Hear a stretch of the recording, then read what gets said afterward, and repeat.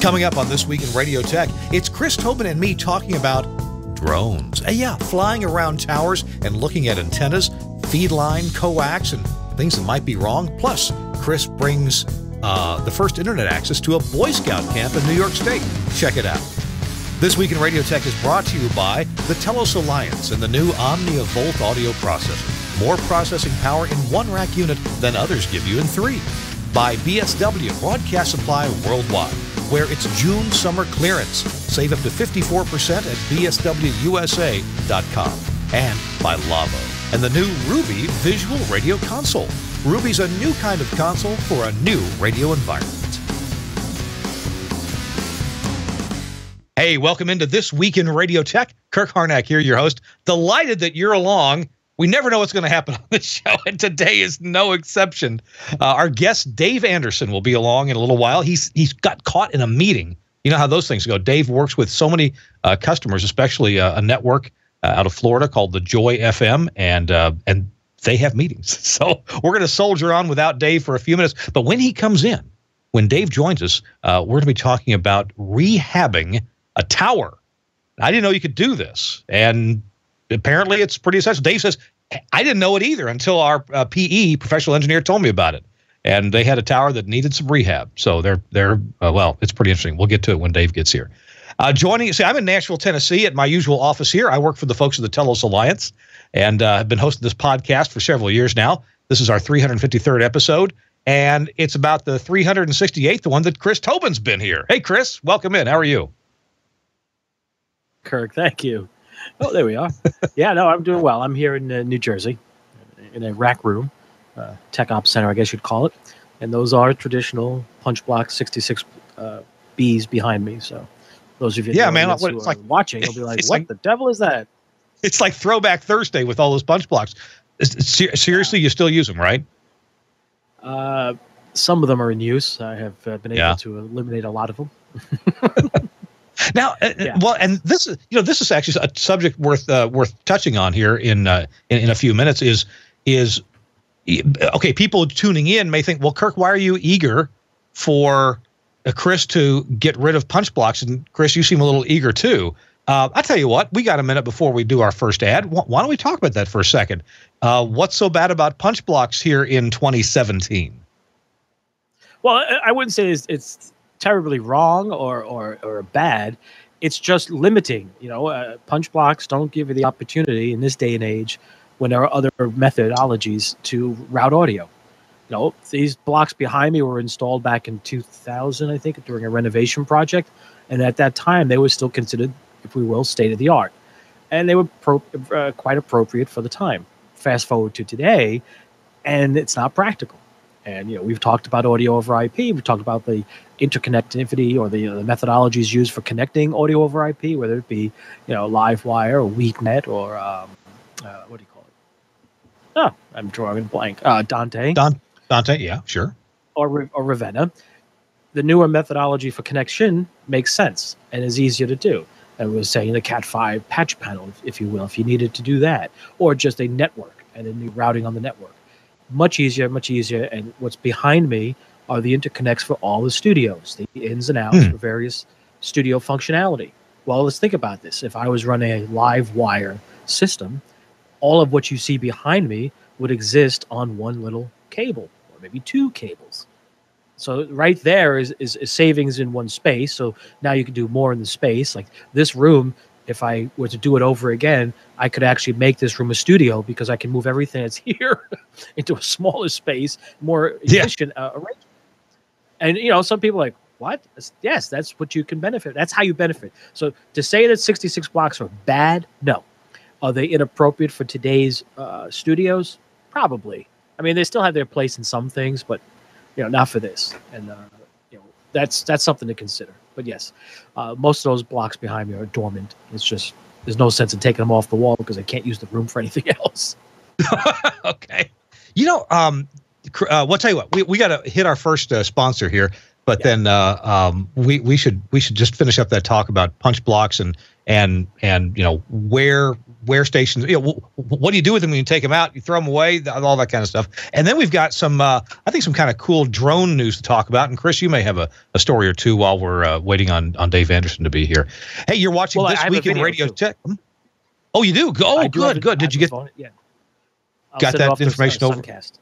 Yep. Good deal. All right, cool. Hey, our show is brought to you in part by my friends at the Telos Alliance. My friends, hey, they're my employer, so I really like them, and I happen to know a fair amount about their gear. Hey, I produced a little video about this new audio processor that is just amazing. Take a look. More top radio stations choose Omnia than all other competing processors combined. Now meet the Omnia Volt, sharing lineage with Omnia processors like the Omnia 11, electrifying, competitive, market-leading audio in a compact one-rack unit package. With Omnia heritage built in, the Omnia Volt includes Dynamics Magic from Omnia chief algorithm designer Cornelius Gould, including 6 AGC sections from start to finish, deep bass, warmth, and stereo enhancers, 5-band time-aligned limiter, the world's best presets to get you started right, and spectrally pristine final processing designed by Frank Foti. Omnia Volt users love its Quick Tweak feature. Quick Tweak distills years of processing knowledge and proven approaches into simple controls that turn you into a processing pro. Nail your signature sound in minutes using advanced presets or your own settings right from the Volt's front panel or a PC. Omnia Volt brings charisma to your station's audio. FM translators and low-power FM stand out among the crowd. AM stations maximize clarity and coverage. Digital broadcasts sound clear and musical without fatiguing artifacts. Smart design, clearly visible outside and inside. Input and output connections in analog, AES3, Livewire, and multiplex for FM. Automatic input selection handles redundant STLs. Remote control works with today's browsers, tablets, and smartphones. Idealized patch point for external watermarking. And hardened construction to withstand lightning strikes, surges, high RF fields, and harsh conditions. The new Omnia Volt is stunning. Everyone will know you've got an Omnia on your station. Omnia Volt is versatile too. DSP Core firmware alters the personality of Volt to fit your changing needs. FM, AM, digital transmission, or studio processing. Volt can even be used as a standalone stereo generator. DSP cores aren't extra cost add-ons. Download the functionality you need for free. The Omnia Volt. Omnia audio processing for any station, and a smart upgrade for aspiring broadcasters. Proven audio processing that'll leave your competitors in the dust. And I gotta tell you, don't go pay $4,000, $5,000, $6,000 for an audio processor when you can have the Omnia Volt for under $3,500. Check it out from my friends at Omnia, the Omnia Volt. It is super cool. I got to spend a couple weeks with one here at my office. And soon have a chance to check to play with one on the air, too. So, hey, thanks again to Omnia for sponsoring This Week in Radio Tech. All right, Chris Tobin, you've got a video to share. Tell you what, since I think Suncast has mine teed up, let's go ahead and take a look. Yeah, let's take a look at it. And go ahead and roll it, Suncast, without any audio on it. Make it fully screened there, and we'll check it out. This is the WSM transmitter site in Nashville, just south of Nashville. And this is available on YouTube if you want to go take a look at that. And this tower was built in 1937. It's a Blaw Knox tower. And if you think about it, really, it's two towers. It's a tower that is supported by guy wires at the middle, or at the top of the one section, and then it's self-supporting from the middle all the way up. So this thing is almost 900 feet tall. And so it's 450 feet of self-supporting. Flew the drone right over the top of it. I was within 400 feet of the top of it, so that was legal. And then we took a little trip down it. Now, there used to be a turnstile FM antenna on it, still there. And then just look at this thing. This thing gets painted and checked and tweaked. They really take good care of this tower. It's, again, the tower of the 50,000-watt AM clear channel radio station on 650 WSM. They get into about 40 states at night, and it is just magnificent. I understand that during World War II, there were guards posted at the transmitter site and at the 8 guy wire anchor points all around the building. There is also a backup antenna. I don't think it's not in this shot. It may be in the very final shot for a second or two. So we've passed the halfway point. We're going to back out now with the drone, speed it up a little bit, and there's a building at the base. It's quite nice. They used to have open wire transmission line going out there, and there you go. As a lot of you may know, I got a Mavic Pro drone. And I've been playing with it to see what usefulness will it have. Not for signal measurement. That requires a much larger platform in the air and a lot of technology that I don't have the ability to put together. But we're going to be interviewing some folks who do in future shows. I wanted to see, first of all, I have an interest in making beautiful pictures and videos of towers. I just think that's cool, and put that to some music. And then I have an interest in maybe seeing if we can use it for tower inspections. And the Mavic platform from DJI, as others are too, is very stable. You get a good, clear GPS signal. It uses GPS signals not only from the U.S. GPS fleet, but also from the Russian GPS fleet as well. Isn't that called GLONASS? So you'll often look at the control panel for the DJI Mavic, and it'll say, "Hey, I'm looking at 14 satellites right now," and it can't do that unless it's using satellites from several fleets. So that's pretty amazing. And so far, I've loved it. Another person who's been on our show before in the past, Paul Schulens from the Boston area. He's going to be a guest on the show sometime in the future. He's got an interest too in making close-up tower inspections. And actually, I tried this for the first time today. Just today, I went over to a local station here in Nashville, and they have a 180-foot STL tower. They have quite a lot of antennas on this STL tower, and we got it pretty close. We were a little bit less than 2 feet away from the tower, looking at bolts and connections and feed horns on some 950 megahertz dishes, both the Scala, now Catherine variety, and the Mark dishes. So we could see pretty well that some of these feed horns might be pitted and need replacement before they get some water ingress in them. So there was some usefulness there. You know what? Chris, do you have any comment about what I've shown so far? And in the meantime, I'm going to send another video link over to Suncast for him to show.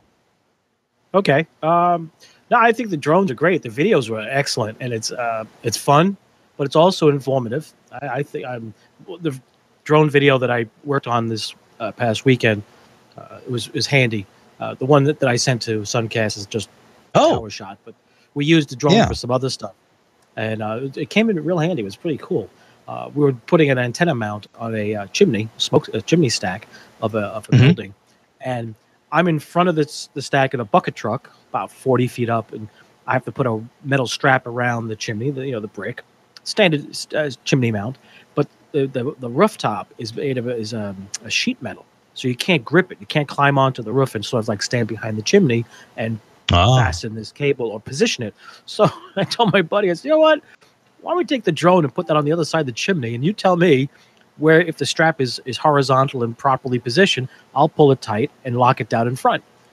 That's what we did. I mean, it's a handy way to use a drone, so you don't have to put somebody's safety at risk on a roof, and got everything done just nicely. So there are a lot of rules that cover drone use, and I'll point out for my own, just so you know, I am commercially licensed to fly a drone. I have the Part 107 certificate from the FAA and have passed that test. If you're a licensed pilot, you can automatically get this. You can apply to get it without taking an additional test, but you have to be current. In other words, you have to have your currency in place for your regular pilot's license.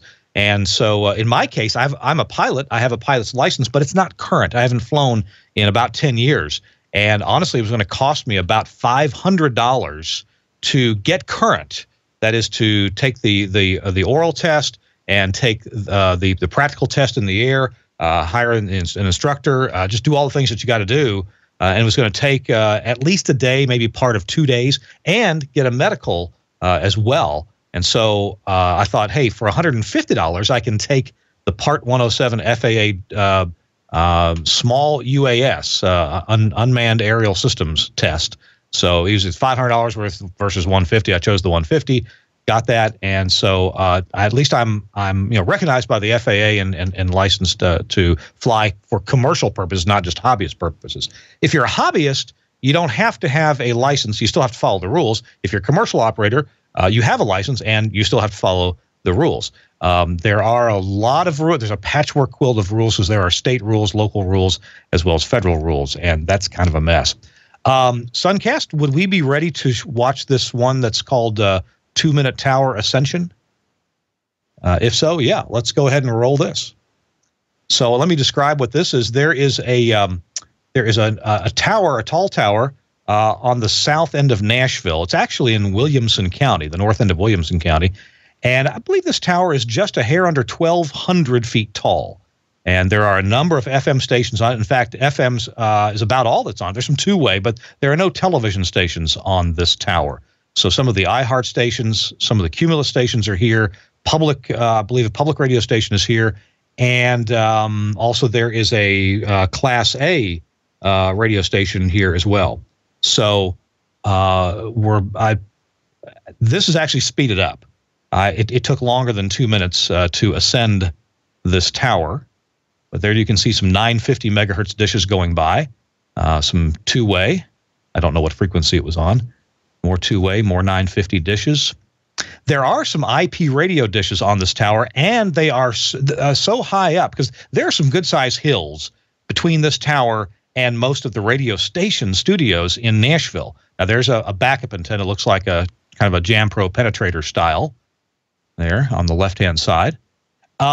And so there's some of the STL dishes are there's one of the IP radio dishes.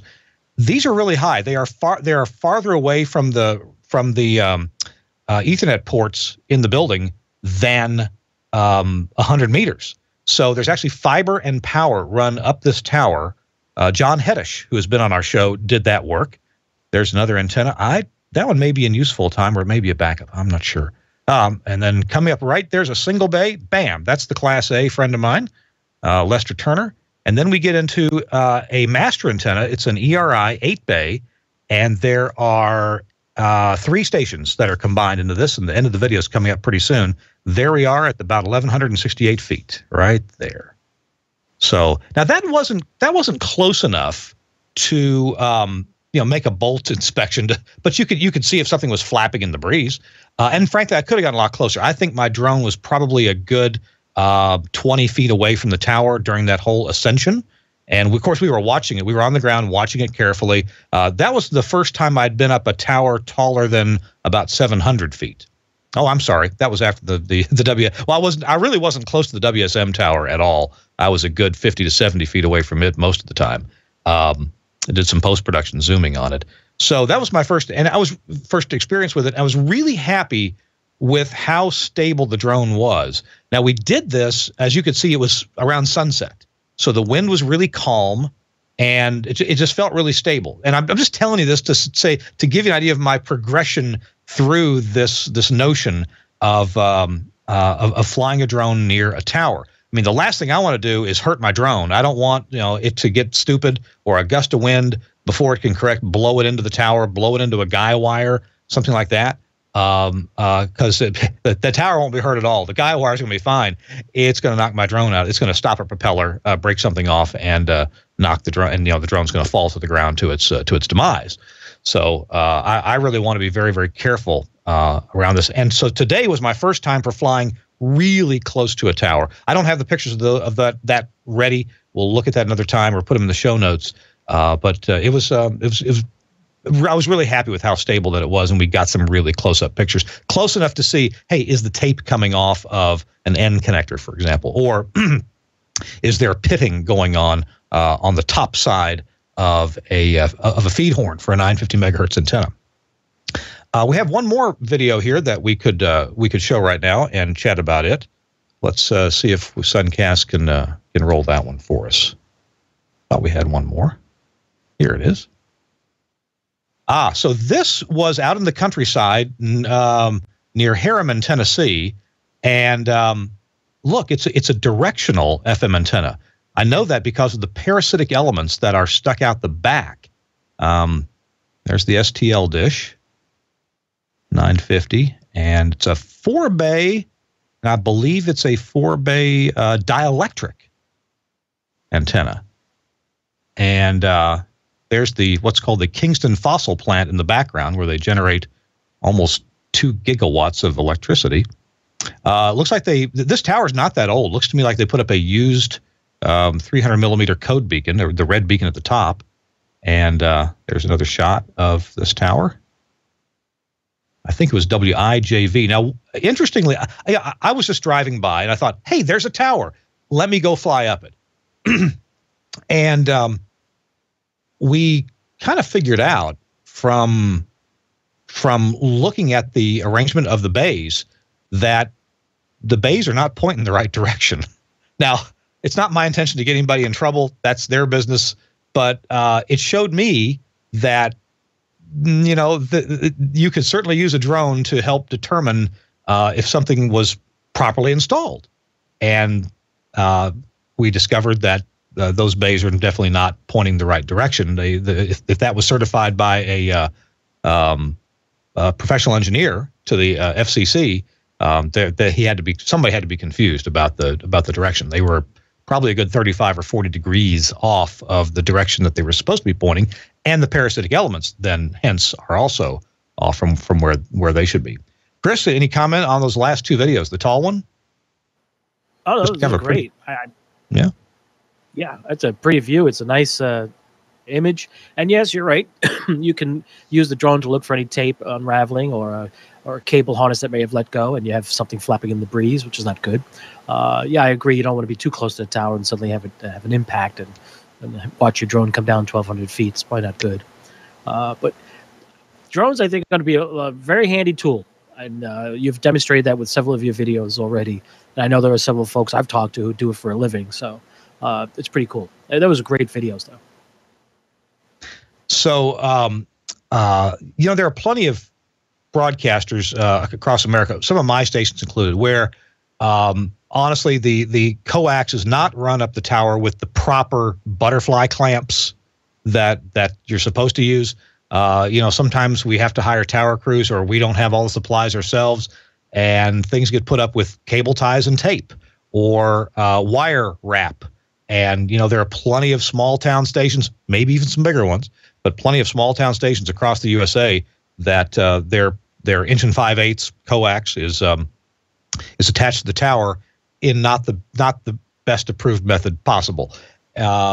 Anyway, a drone could certainly reveal something you couldn't see too well from the ground, and that is where those cable ties may have broken, and there's coax that's flapping. By the way, that brings up an interesting technique that I found useful. If you can get to your tower on a day with a little bit of wind, and if you're in a rural area, it may be able to get quiet enough there to where you can listen, and just listen carefully to the tower and see if you hear any noise like ding, ding, ding, ding, ding, ding, ding, ding, ding. And you've taken binoculars. So what is that noise? Sure enough, there's 60 feet of coax that is unattached to the tower, and it's sitting there just bang, bang, bang, bang, bang, bang, bang on the tower, all day, all night, and eventually something's going to give there. The coax is not designed to do that for forever and be okay. You ever run across something like that, Chris? Oh, absolutely. Yeah, I worked at a place. One day I would go out and do a tower inspection. I mean, at the ground level, that is, once a week. Go out to the transmitter site, visually walk around, check things, and on occasion I try and listen to the tower and stuff, like you said, by putting my ear up against the tower structure and try and see if I could hear anything or whatever. And one time I actually did hear that little clanking. I'm like, oh, that's interesting. That wasn't there a couple of weeks ago. I'm like, wow. And it was a mildly breezy day, so it was definitely a reason for the cable to make noise. And sure enough, it was the top half of a 7/8 inch line that where the end connector was for the short jumper cable going to our RPU antenna. The bracket, the brace, the U-clamp let go. For some reason, it snapped. And that's what was banging against the tower structure, was the brass coupling. And that was up 450 feet, and it's a solid leg tower, so you could hear it coming all the way down the tower. It was great. I was like, what? Oh, the tower crew. They go up there, they radio down. Yeah, you lost about 2 clamps. You got about 10 feet of cable that just happens to be hanging, banging against the tower leg because the coax, the soft coax, the short jumper, happened to have a little tie wrap loop attached to it. So that was holding it somewhat against the tower. So it wasn't fully flapping in the breeze where it could have ripped the jumper right out of the antenna. So we lucked out. But yeah, the visual inspection and an audible inspection worked out really well. Huh. Okay. I've got one more video to show here before our break, and then after the break, Chris, we'll look at your video. I just a second ago sent this off to Suncast. So Suncast, as soon as you're ready, go ahead and roll it, and we'll narrate it. I got to spend some time in downtown Nashville, and this tower, this FM antenna is a backup. It was a backup for years. I guess it still is available as a backup. But this is a self-supporting tower near downtown Nashville, just a couple of blocks south of the real downtown area. It is actually, this tower is at the Cumulus Nash facility, where they do some nationwide programming. They do a lot of content creation there in the country music realm. Looks like there is a 8-bay antenna there. It looks like it might be a dielectric antenna on a pole. Now, this tower also supports a folded unipole antenna from an AM station. And I don't think that AM station operates full time. It's either the daytime or the nighttime site for an AM radio station in Nashville. I think it's a Spanish language station, but I'm not too familiar with it.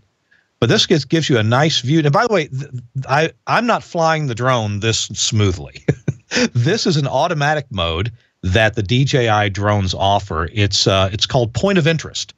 I call it orbit because to me it acts like an orbit.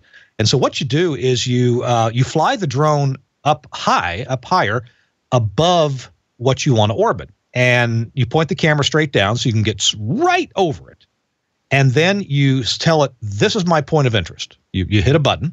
Then what I did here was I backed away from the tower, probably 50 feet, and then I descended about I started out probably 40 or 50 feet above the tower to set the point of interest. So I came down probably a good 80 feet or so. You can see I'm probably 10, 15 feet from the top of the tower. And then you tell it to orbit. And by the way, there's the Bat Building, the famous Bat Building in downtown Nashville, where AT&T is. And there's the official bird of Nashville, the crane. Several of those going on. New convention center, hotels, and all that stuff. It's really growing. And at sunset, so you can see the beautiful sunset reflecting off some buildings there. So anyway, in orbit, this was not sped up or slowed down, I don't think. I think that's the actual speed there, a couple of minutes around. And there's the sun setting out toward the west. Then I did an interesting little camera move here. You'll see in just a second where I wanted something a little bit dramatic. Now, this is not my tower. I don't own it. So I didn't want to get up real close to it like I did today. I had permission to fly right up close to the STL tower. But here I just actually I didn't fly backwards because the drone has no collision avoidance backwards. I flew forwards, and then I reversed the video clip, and there you go. There aren't any cars in the scene that you can really notice that they're going backwards. So there you go. Isn't that beautiful? Now, see, I'm one of these guys that loves the silhouette of a tower in the sunset. Chris, what do you think about that video? That's a great video. I like it. It's very nice. It's very calming. It's a very nice. Yeah, video. Yeah. If you will go watch these online, I'll put links to them on the show notes. I pick out kind of new age, calm music, the kind of stuff you'd hear at when you go get a massage, right? Right. At exactly. a health spa. Yeah. So, all right. Well, cool. I'm not sure if Dave Anderson is going to be able to join us or not. He may still be tied up. If he can join us after the break, we're going to be talking about rehabbing a tower. And when we come back from this break, Chris Tobin is going to tell us about a video that he has that I can't wait to see. I have no idea what it is, but if it's from Chris, it's going to be good. This Week in Radio Tech, our show is brought to you in part by our friends at Broadcast Supply Worldwide. And right now, it is their June clearance sale. where you can save, depending on what part of the web page you read, you can save either up to 54% or you can save up to 89%. So I'm not sure which it is. But point is, there's a lot of savings, things that they just need to clear out. They bought too many of it, or they didn't sell well, or they thought they'd sell well and something changed. And so you've got all kinds of things that are on sale at clearance prices. Let's look at a few of them. There is a $30 price drop on the MXL BCD1 dynamic microphone. That's a nice mic. Check it out. It has a built-in 12-foot XLR. Is that right? No. The stand. The stand that is included. You get a 12-foot XLR cable with that. There's the Tascam US32 Mini Studio. It's an audio interface designed for internet broadcasting, offering great sound quality and lots of unique real-time effects. So $40 off the already low price on that. And you can watch a video about that. Just go to this website at bswusa.com. There's a cool codec pack. You can save up to $1,293 on the Tie-Line VIA portable codec bundles. You get the VIA portable codec, 2 pairs of Shure Audio-Technica Sennheiser AKG or biodynamic headsets with installed connectors, and a rugged Gator utility bag. So that is a cool codec pack. You can save up to almost $1,300 on that. Also, headsets from Shure, this BRH50M. I've used these before. These are nice. Combines lightweight comfort and superb audio quality. It's got a high-performance mic. Does sound good. And it offers a focused polar pattern with very clear voice reproduction. And it's a low-profile look. It's a good-looking headset. There's also a broadcast mixer from JK Audio. These are B-stock. They come with factory warranty, factory sealed, but they're on sale. You can save $340 on the B-stock version of JK Audio's Remote Mix 4. Also, finally, the Optimod 5500i 5-band processor. Low latency, RDS, RBDS generator in a compact 1RU package. Price too low to show. Give them a call at bswusa.com, and they'll be glad to tell you all about it. Hey, if you want to jot it down real quick, make a note. Their phone number is 800-426-8434. That's 800-426-8434. If you have ever talked to BSW on the phone, you know how super helpful they are. Their salespeople, they live and breathe broadcast equipment. And one more advantage to doing business with bswusa.com is they have an enormous warehouse of this equipment in Ohio, near Columbus, Ohio, right down the street from the airport. So if you need something, oh my gosh, I got to get this here tomorrow. Well, with BSW, you can almost always get it tomorrow. That's because they'll put it on a plane that night, order by 7 p.m. Eastern time. They're packing the orders up late at night, get them right over to an enormous UPS facility at Columbus, Ohio, and out it goes by UPS, and you can have something the next day. I have done that. I have gotten myself in a bind and needed a CD player and a blank panel and a rack shelf, and because I had to get out of there the next day. So I ordered it from bswusa.com, and by golly, it showed up the next day, even in rural Mississippi. Can you believe that? Showed up the next day, and bam. Oh, you know what? I had to order a Middle Atlantic rack as well. Not the big ones, but a little wooden one that goes on a desktop, and it was there the next day. Great service from bswusa.com. Thanks a lot, BSW, Broadcast Supply Worldwide, for sponsoring This Week in Radio Tech. All right, Chris Tobin, he's with me, episode 353 of This Week in Radio Tech. And Chris, what have we got here for a video? You want to tell us about it? Yeah, 1 second. But before I do, I need to just do a shout out to Darren Moss. Darren is the general manager at Cloud 365 in Auckland, New Zealand. And he wrote to me just to say thank you for coming up with, how did he put it? Creative broadcast solutions, which is what he likes to do. So he's done some work with broadcasters, and he's now runs with a company that does cloud computing. So I just wanted to say thank you for the email, and appreciate your watching and listening. And just anyone in Simon and the gang, they're from New Zealand, aren't they? From AVC? AVC, yeah. Mm-hmm. AVC, yeah. So I was like, all right, just wanted to say thanks, and it would be nice just to say hello to folks when they do write in. So now, the video. I'm working on a project. Like I have nothing else to do on the weekends, so I'm helping out a friend. It started a year ago, and it just with the winter in between, things came to a halt, and then took a fever pitch when the weather started to turn warm. So let's run the video, and I'll explain more as you have to watch. Oh my! You've got actors in your drone video.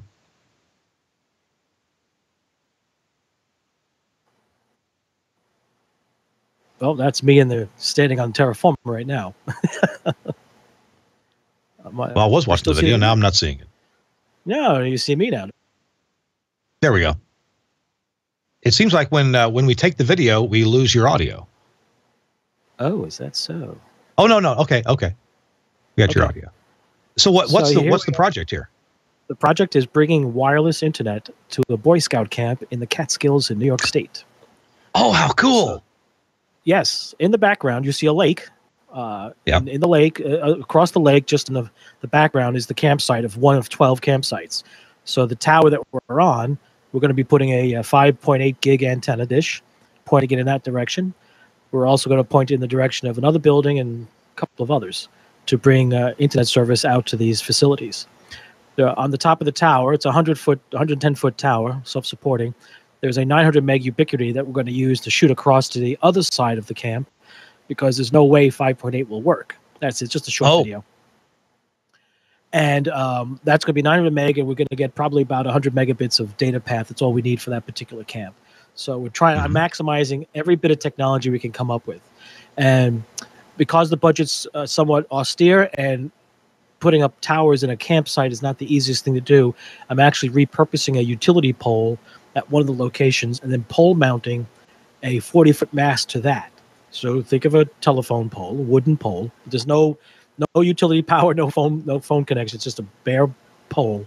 And we're doing a pole mount and putting a 40-foot mast on top of that to mount a 5.8 dish to connect to that tower that you're looking at in the video. That creates a link. Yeah. So that's what I've been doing on the weekends, is climbing towers atop of a 12,600 square acre facility. Wow. By the way, the only time I do get cell service, my cell service works great when I'm on the tower. And I'll bet you. Go ahead. Go ahead. You bet me what? Well, I'll bet you if you were trying to hit a ham repeater, that would also work well from up on the tower. Years ago, I bought one of those little bitty pocket. I forget what brand it is, but I'm sure our ham friends watching the show or listening will know. It's almost the size of a credit card. Okay, it's kind of a thick credit card, but it's just a little 2-meter transceiver. And you can't. I don't know even know if you can change the batteries. They charge up by USB or something. But anyway, it's just got a little whip antenna on it, just a little telescoping antenna, like an AM/FM radio used to have. Well, I never really could hit much of anything with this little walkie-talkie. It might have been a 1/4 watt. But I was doing some tower work years ago in Mississippi, and I knew that this repeater was something like 35 miles away. So I thought, I'm going to just bring this little radio up and see if I can hit it.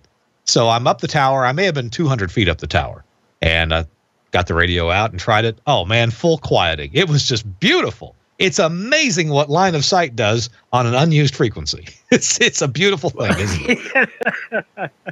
Well, I will tell you that there is a ham repeater on that tower site, so hitting that was easy. But while I was up on the tower, I did try a couple of repeaters that I know down in the lower part of the state or down toward New Jersey and New York City. And from the top of the tower or midway up, I was able to talk to friends of mine in New York City, and they were asking me, "Are you in the neighborhood today?" I was like, "No, I'm not. I'm not nearby." And they said, "Where are you?" And I told them. They're like, "What?" I said, "Well, I'm on top of a 1,600-foot mountain on top of a 100-foot tower. So I'm 1,700 feet above sea level, talking to you down the valley, Hudson Valley, to New York City." So yeah, it worked out really well. So, and I'm sorry if I missed if you said it, but so how were you getting? What was your source of internet to hop it over to the tower and then hop it onto the Boy Scout camp? Oh, at their headquarters building, they're receiving a cable modem internet service from Spectrum, I think it is. So we're gonna branch it out across this network, and it should work out nice. It's just the start of a project. There's a few parts of the project that'll be phase 2 and 3. So right now we're in phase 1, and it's I will say there's more to come, but it has been a challenge. And Jim Castro, who works with the Scouts, the Greater New York Council, has been very instrumental, very supportive, and has come up with some great ideas. And we originally were thinking of placing small monopole towers on site. After looking at the cost, we had to sit down one afternoon, evening, and I think we spent probably 6 hours in a conference room trying to figure out, thinking out of the box, what other choices do we have to mounting antennas? And as I'm looking out the window, I'm saying, well, what if we just use the tree? Or what if we use, what's that pole doing? And all of a sudden, it just like a light bulb went off, and now we're making connections, and it's working. So, it's that tower that you were showing, is that purely a hot point, or is there something at the base of the tower that you need access to?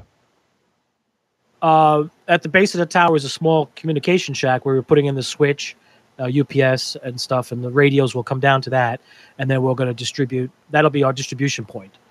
So everything will come into there, and from there we go out to the various sites, and it works out. It looks like it's going to work out just fine. So, and really, what I was getting at, and you've really answered it, but is if all that tower was hopping from a source onto the next place, and you only needed 2 dishes, and you just needed the height, maybe to look down on one receive side, could you get by? Would you want to get by with not really with only having power up there, where the radios are, or might as well bring the Ethernet all the way into the building so it's available there if you want it? Well, there's 2 schools of thought. You could just do a passive, so to speak, relay, yes, provide power, and then just have the one radio relay to the next, as it's done back in the day with microwave receivers and transmitter links were done that way. But because of what you can do with this, the technology and the fact that it's a LAN connection, I thought it was best to bring the cables down to the shack, have access there, because we could do more. There's other things we can do with that, like a VoIP phone could be plugged in there. We could talk, communicate, things like that. Because remember, this is a facility that stringing phone lines, you can easily extend way beyond the distance of a standard phone line can handle, because the central office is not on site, and we're talking 12,000 square acres of land. So it's not like as if you can. The DSL that's on site right now is actually, the D-slams are on the property in places where I don't know how these guys tolerated climbing to that spot to put a box, and they're using bonded T1s, and it's barely working. So you can just imagine what it would be like to do more of that, which they don't want to do. So that's why we got called in to do this project, my buddy's company, and I got the call to come up with the creative solution. And so far it's working. So that's now. So what's after this portion of the project? What's next? Are you going to have more antennas on the tower to hit more campsites? Yes, there'll be more. That was the first day. That was 2 weekends ago.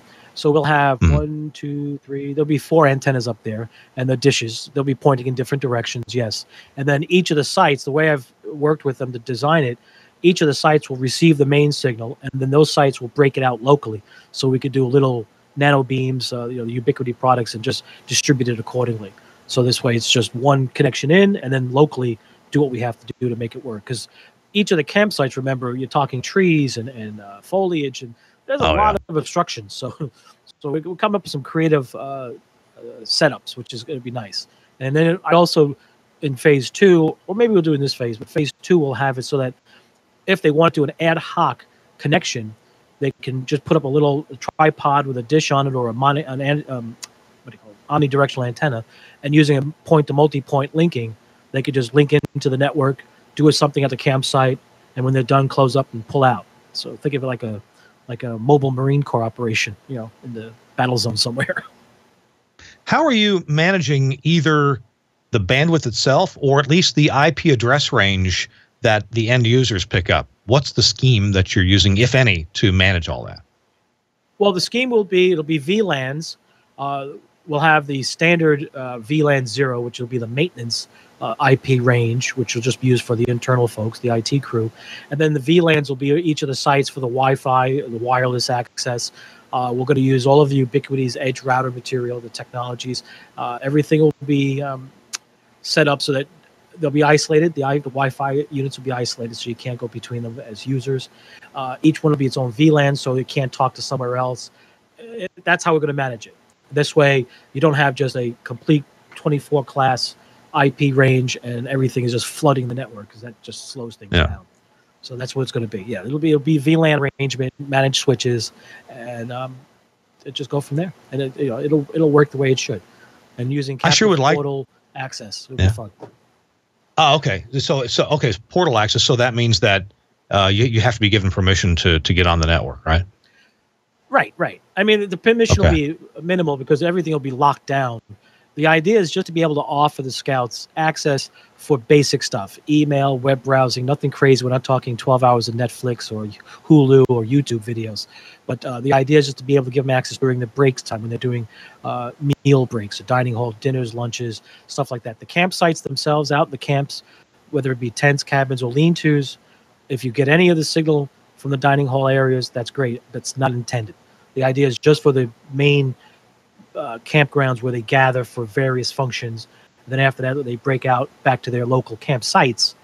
The internet service is not going to be there because that defeats the purpose of the scouting program. All weekend. Yeah.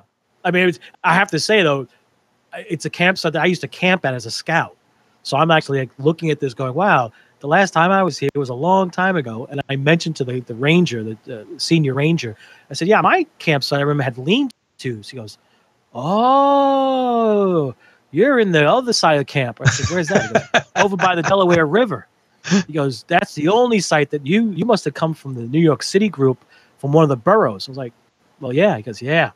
That only one borough operated out of there. I was like, oh, that must have been my borough.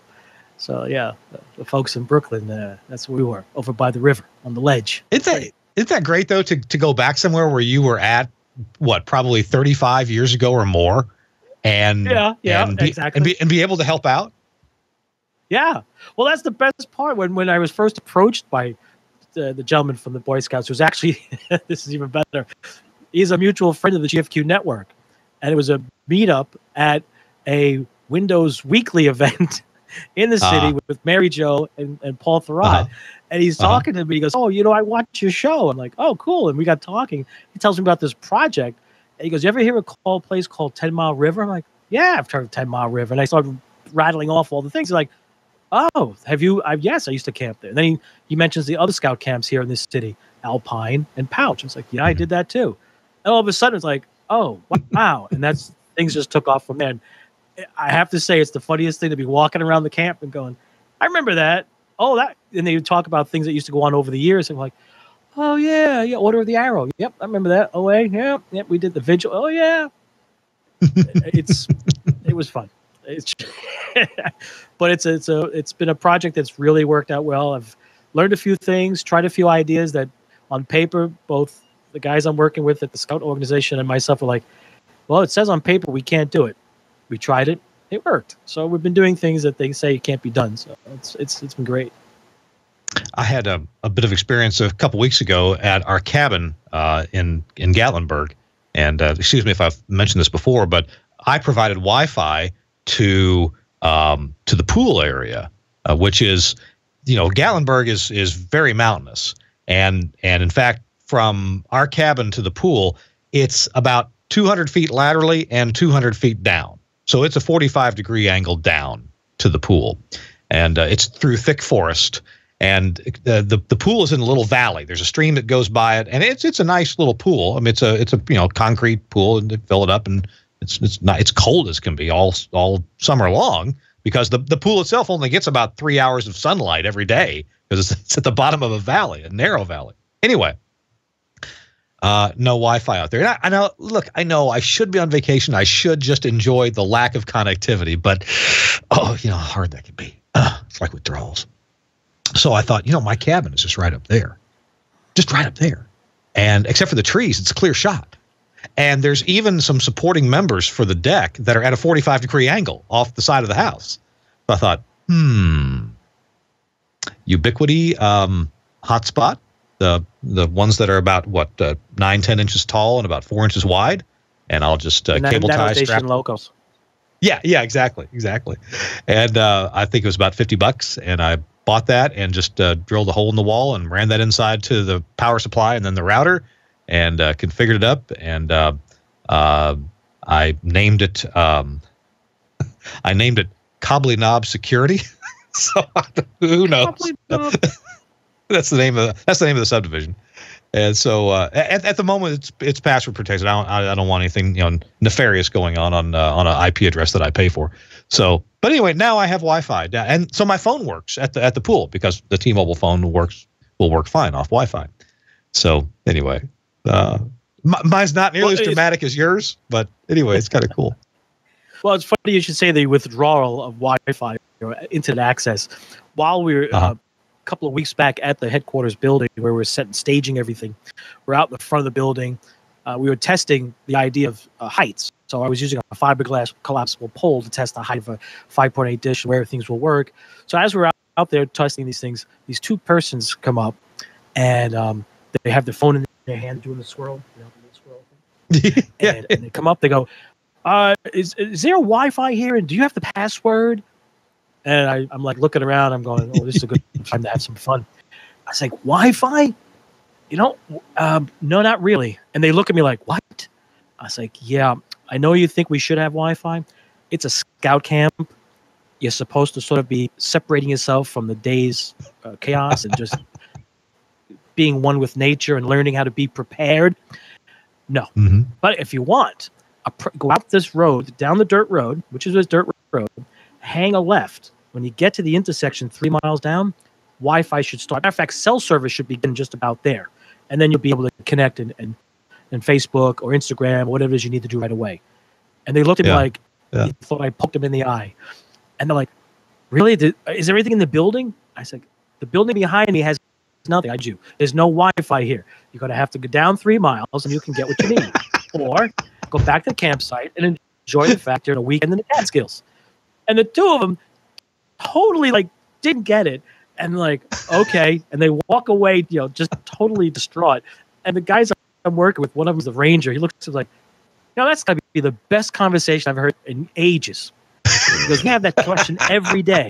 I never thought to just tell him to go down the road or, I was trying to tell him, look, take a hike, go back to the campsite. I said, I don't know what to tell you. There's nothing here. And I was just like, it was so funny to watch how they had no idea what to do. It was 5 o'clock in the evening. The sun was setting, and they were totally lost. Like, you're at a campsite. What do you mean you have nothing to do? Build a fire, sit back, relax, talk to somebody. You're in a group of people. I kid you not, go to the dining hall that evening. Yeah. All these kids, nobody's talking to each other. They're all trying to figure out how to make their phones work. Yeah. I'm hitting my hand on my forehead going, really? This is, I took for granted those days at camp.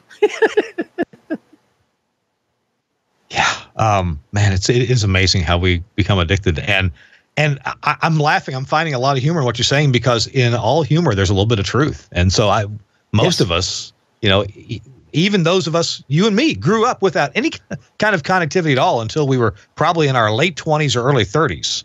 And yet now that we have it, we crave it. We want to be connected. Yeah, my connectivity when I was a kid was, here's my mom's phone number or my neighbor's phone number. Here's where you can find me. And if you're lucky, you're in the backyard where they can holler out to you and say, hey, your mom's on the phone. After that, there was nothing. and your parents even told you, don't come home till the sun goes down. That's correct. That's correct. You're out there playing. Yeah. Hey, we're going to wrap up the show in a minute. We got one more video to show you after the break. Plus, Chris will have his famous tip of the week for you. So we got 2 good things coming up in just a minute. Excuse me. I want to thank our folks, our friends at Lavo, for sponsoring This Week in Radio Tech. Here's the website. It's lavo.com, LAWO, that's a German word, lavo.com/TWiRT. If you use that URL, lavo.com/TWiRT, it will take you immediately to a special page where they show you all their on-air radio products, radio consoles that are designed to support you in the creation, preparation, and broadcast of your radio program. Quick, efficient, intuitive work, guaranteed, because they know how to design this stuff. Virtual radio also. Technical equipment must work, and Lavo software adapts to your workflow with ideally matching components. Always there when needed, but never in the way. And they have all kinds of automatic stuff like automatic level setting and automatic mixing that really just makes your job easy. It just makes you look good, sound good as a broadcaster. They have routing systems that can do Ravenna, audio over IP from Lavo. The new virtual radio system called Relay. That's pretty cool. We ought to do a whole show on that coming up.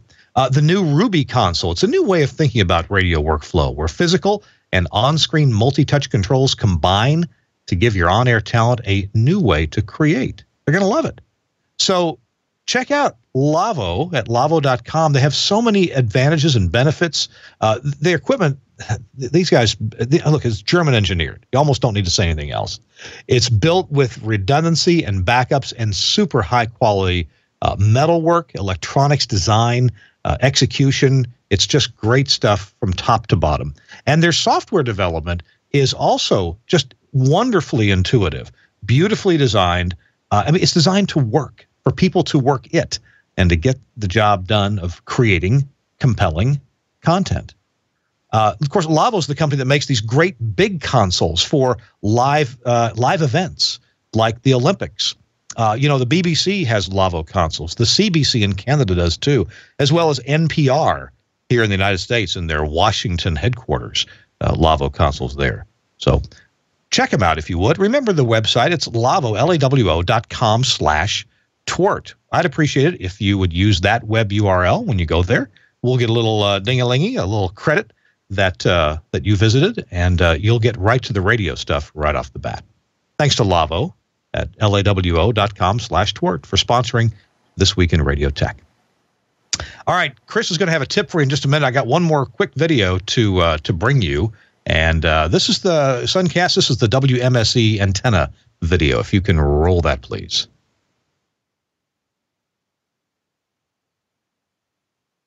So here we go. This is in Milwaukee at the Milwaukee School of Engineering, and they have a radio station there. I'm assuming it's a Class A station, but it may be a little bit more power than that. I don't know. I haven't looked it up very well. Yeah, that'd be easy enough to look up. I guess I should. And right around sunset, I had a chance. Actually, some showers had rolled through, and they had just moved out of the area. It was still cloudy, but had a chance to make the drone do an orbit or a point of view mode.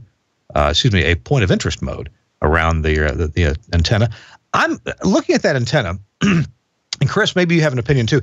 Well, it's an ERI antenna. It's the rototiller style, but I believe this is the Harris version of the ERI antenna because it's got a little extra bend to the end of it, and the bays are a little bit look a little more flattened out than what I usually see from the standard ERI design. So if I'm not mistaken, I think correct.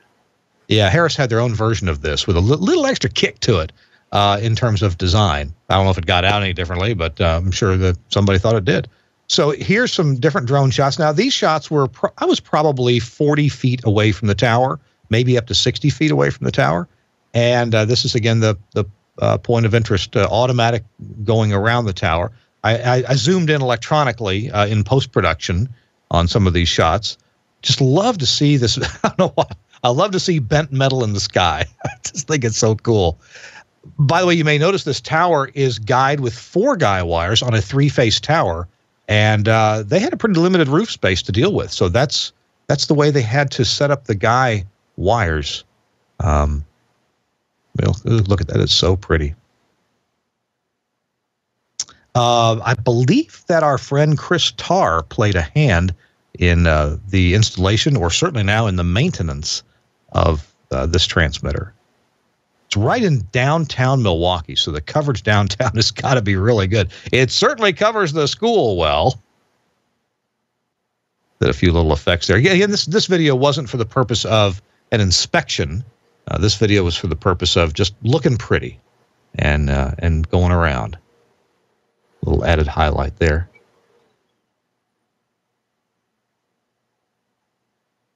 Chris, any comment or play-by-play here?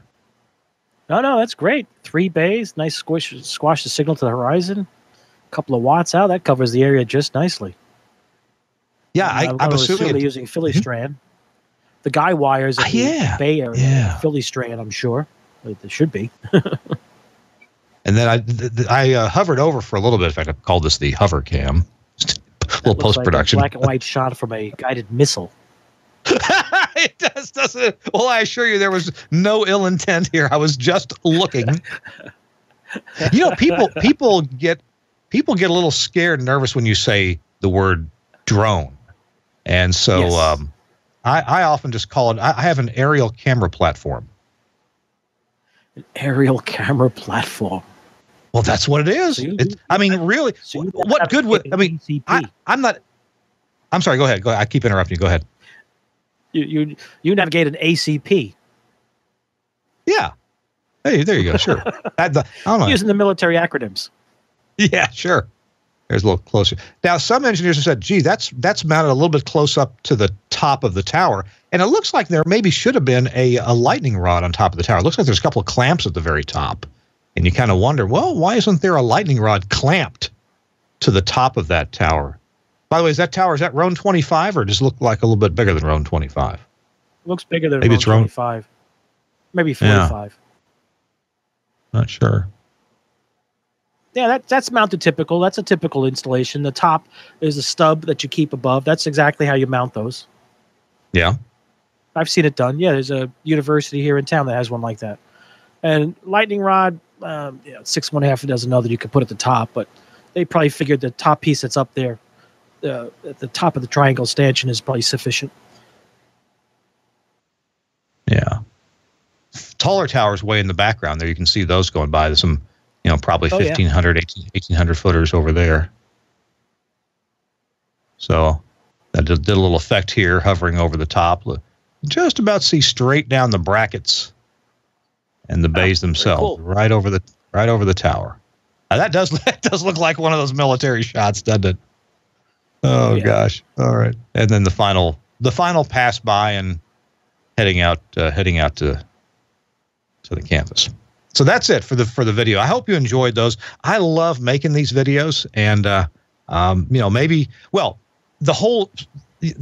making pretty videos, doing a little bit of obvious inspection, and I'm going to have for you more videos that are close up when I visit my radio stations in Mississippi this coming week. I'm going to be getting some closer shots. We'll actually be doing some real actual inspection work. But the hot topic, or one of the hot topics, is not just inspections, but is doing pattern measurement. And there are some nuances. You can't just go put an antenna on the receiver on the drone and fly it around. It's more complicated than that. And so we've been doing some research on this. There's a company out of Australia called 6 Arms, and they have got a lot of work under their belt in pattern measurement. Our show friend, Gary Klein, just returned from Australia, where he got a preview of, or a good look at antenna measurements with that. Also, our friends at Cavell and Mertz,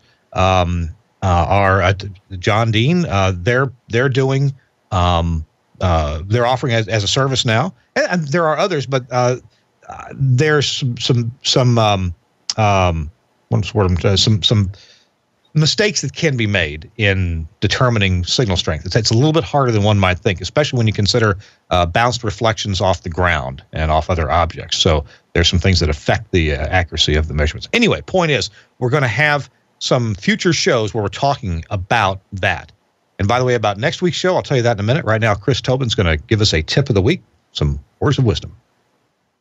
Words of wisdom they are. Well, since I've been doing so much Ethernet cable runs for the last couple of weeks, I thought I'd bring this back out and remind everybody that when you're making Ethernet cables, RJ45s, try and do it the right way. I've had people make stuff, and then I wind up coming in and cleaning up the mess. It's annoying. So here is a simple, straightforward kit. As you can see, the cables do take the time and adjust the screws so that you just score the jacket so you can properly pull it apart and do a nice, clean cut. Here is the crimper itself, all in one place. And here is a punch tool in the event that you're doing some of those, what do you call those, RJ blocks. They have the full block type things where you can punch it in. And then I just keep the connectors and boots in here. Now, one thing to remind everybody, and it's very important that you consider this, don't forget to put the color code chart in your key. The other day, working folks, making some cables, all I kept hearing was, "Oh, I think I got it right." And of course, they didn't. So there we are, snipping RJ45s. Yeah, you need to make sure. The good news is if you forget to put the chart in there, at least you could not forget to Google it. Just Google RJ45 pinout and get the B variety. See, if you're in a campsite that doesn't have service, you need to do this. This is where I'm going with this. You may be at a transmitter site that your service might be spotty, power went out, or you're installing for the first time your internet service. I'm trying to bring the internet here. I can't look it up. And then also don't forget the pinout chart for a crossover cable. Those come in handy too. So the other thing is, please consider this. You see this little mechanism here? That's known as an RJ45 and a boot, right? Yeah. Not about, a boot. See? Okay. Yep. Very straightforward. Yeah.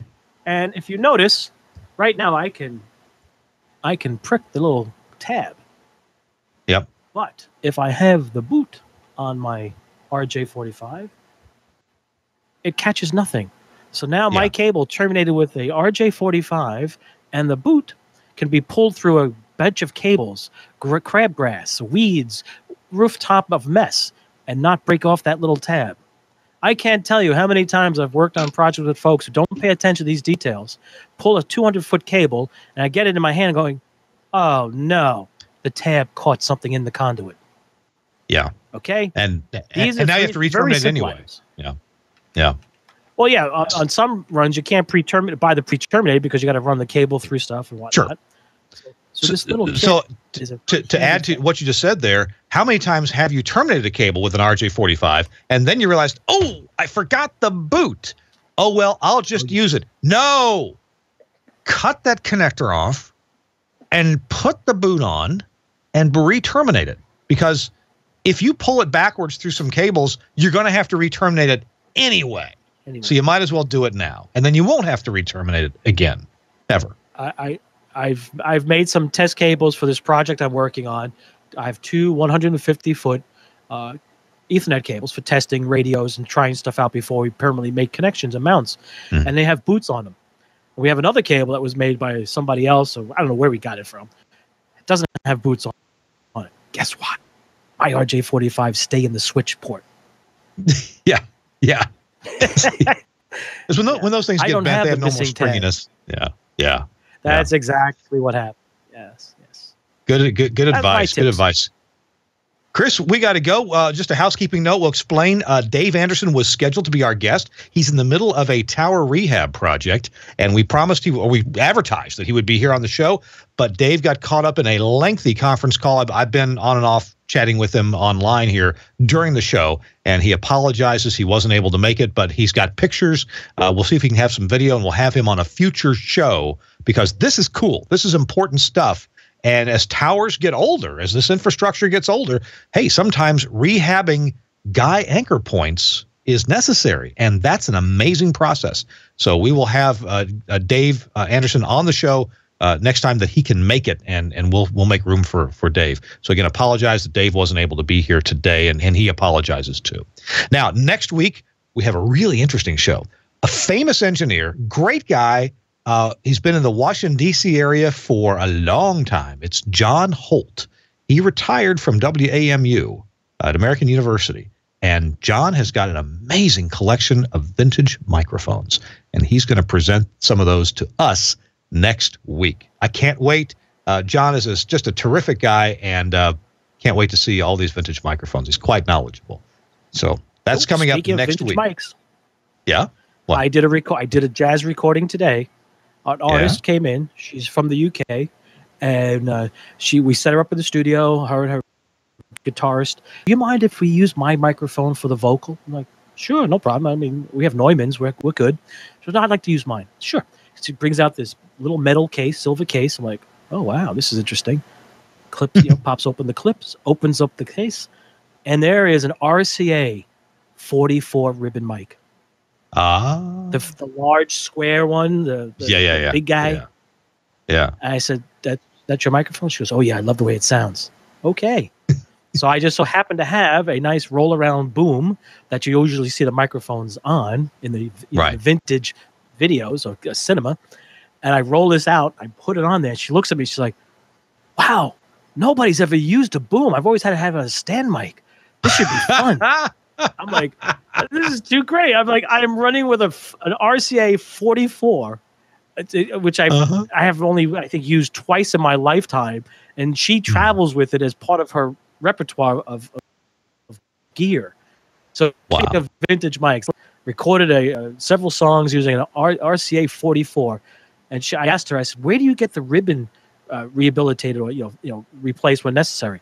She goes, well, there's a guy in LA whose specialty is this, but I live in France, and in France they like to preserve things. I found a few folks that can easily fix it and are more than happy to take care of the RCA mics. I was like, look at that. So we should be fun next week. We're talking about microphones. Yeah. Tell that story to John too. I'm sure he'll be glad to hear it. I'll bet John has some similar ones too. Yeah. Hey, we got to go. Chris, thanks so much for being with us and chatting. This has turned, sometimes the ad hoc episodes turn out to be just the best ones. They're just great.